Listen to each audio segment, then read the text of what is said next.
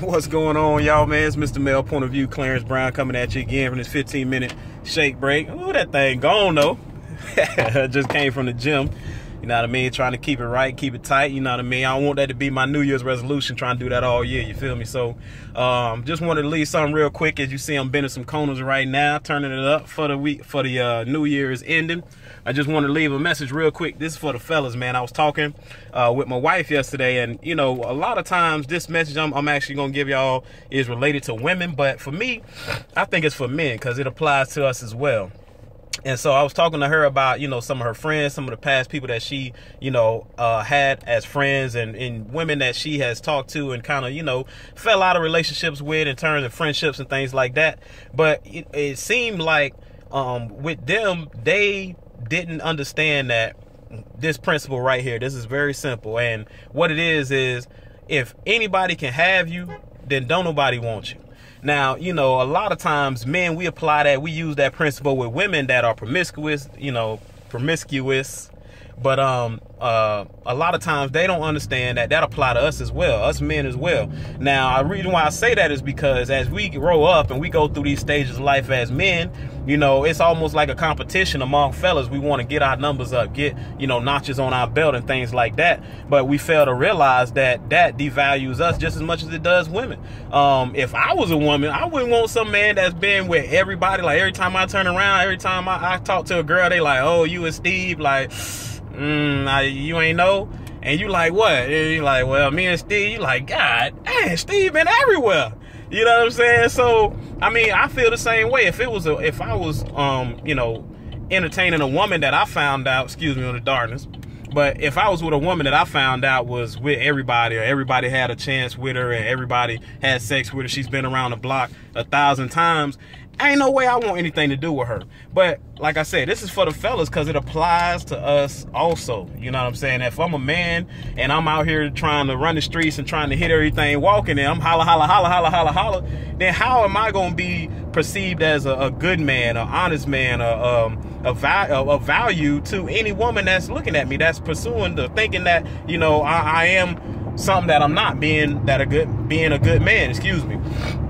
So again, fellas, you know, we got to understand that too. It doesn't make no sense to be out here trying to hit everything walking when you really can just kind of, you know, do what you do with one lady. If it don't work out, then, you know me, y'all decide to separate, then you move on and find somebody that fits you better. But it doesn't make any sense for a man to be out here running the streets. And a lot of times us guys don't really realize that because, again, it's like a competition. It's like, hey, man, you know, I want to get these notches on my belt. I want to prove that I still got it. I want to see if, you know, I can, you know, get this woman. It's like a competition between ourselves or it's between our friends. But if we realize that if everybody can have you, don't nobody want you, then hopefully that will slow us down out here, actually have us think to ourselves before we make that first step or speak that first word to a woman. You know what I mean? Because a lot of us know that we have a good woman at home. We know we got somebody that's down for us, ready to ride. Whatever we say, they gonna be with us no matter what. But again, we still want to see if we still got it. We still got that player in us. Yeah, we was able to get that girlfriend. Yeah, we was able to get our wife. But still, am I able to get this one over here to the side? If this one still feeling me like I used to have it in the past? All of these things hinder us from realizing this point. If everybody can have you, don't nobody want you. If everybody can have you, don't nobody want you. I just want to leave with that message real quick.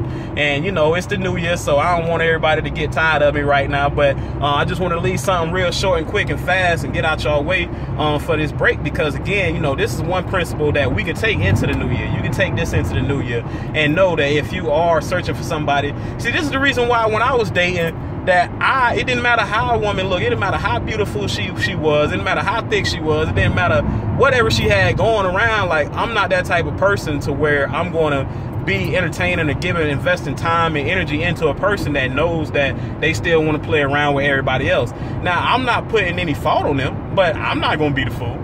I can't be the one out here, you know, taking you out, showing you a nice time, trying to win your affection just for you to say, thanks for the meal, thanks for the gifts, thanks for cooking, I'm out, I'm about to call Steve. Nah, that's not the game plan. And no woman wants to go through that also, where she's investing her time, she's really investing her energy, investing her heart into a good man that she thinks is a good man, only to hear him say, I really like Siobhan doing it like this. Siobhan, I mean, you know what I mean? Who wants to hear that? So at the end of the day, realize that if you really want someone to perceive you as a valuable man, a good man, an honest man, a loyal man, God-fearing man, all of these things, then you got to realize that point that if anybody can have you, then don't nobody want you. And like I say, that's for the fellas. And I just want to leave that real quick. I want to hear how y'all feel. Ladies, do y'all agree? Men, do y'all agree?